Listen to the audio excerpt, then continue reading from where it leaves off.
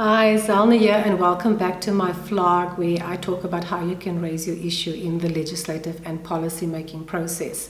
So this is part 5 in a series of brief videos on the topic of land expropriation without compensation. Parts 1 to 4 is available on my YouTube channel.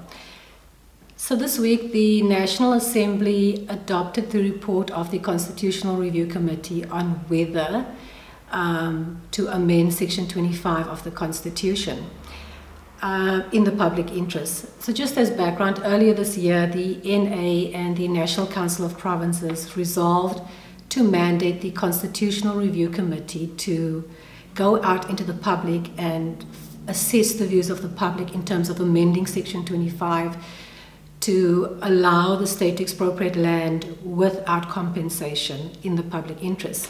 So that review has been completed, and on Tuesday the report of the Constitutional Review Committee was debated and adopted.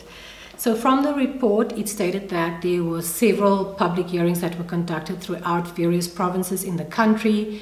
Written submissions were received, and from those written submissions stakeholders were called to Parliament to brief the committee orally on the submissions. So in summary, the report noted that the public demonstrated an overwhelming support for the amendment of Section 25. There was also a need to address the historical inequitable land ownership that resulted from past colonial and apartheid land racial laws.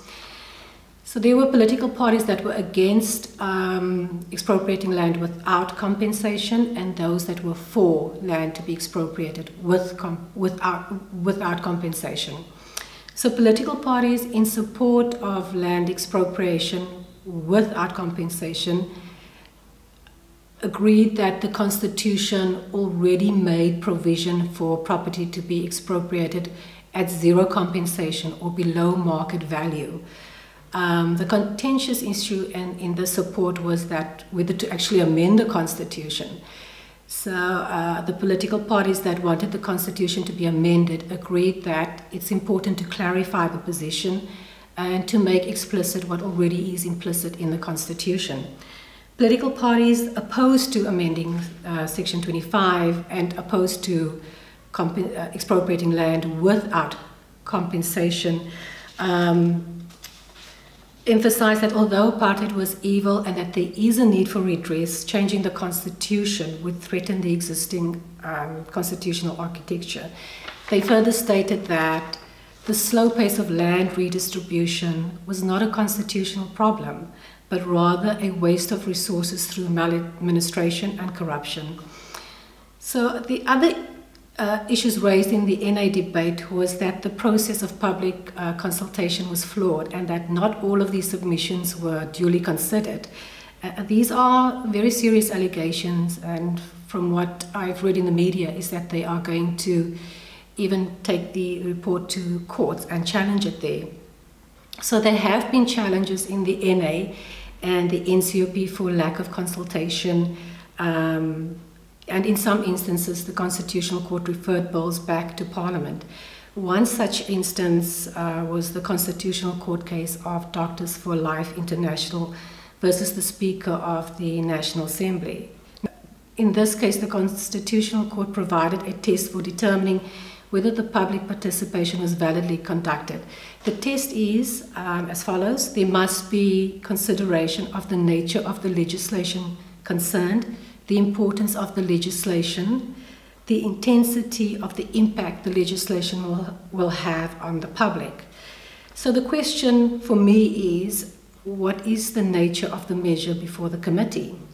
It was merely a mandate to the committee to assess the views of the public towards amending Section 25 to allow for expropriation of land without compensation.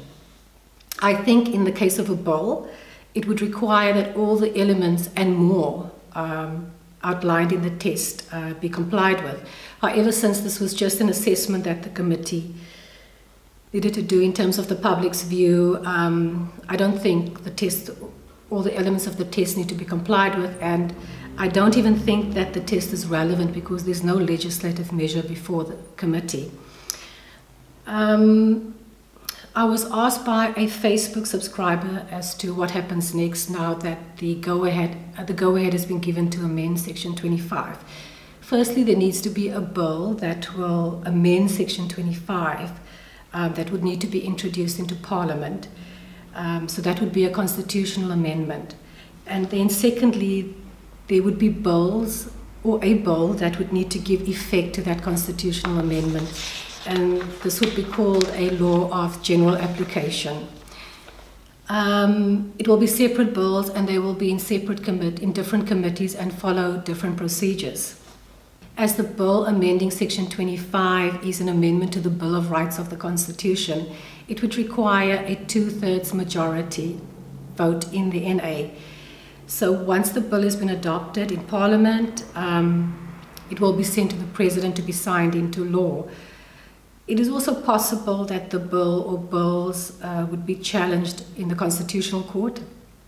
In such an event, the Concord would test the bills against the constitutional principles. One other thing that needs to also be taken into account is that next year we have general elections, which will mean a shorter parliamentary term as the 5th Parliament will come to an end. And this is going to impact which bills are going to be introduced in Parliament next year. So this is my take on the issues on land expropriation without compensation in the public interest and where appropriate.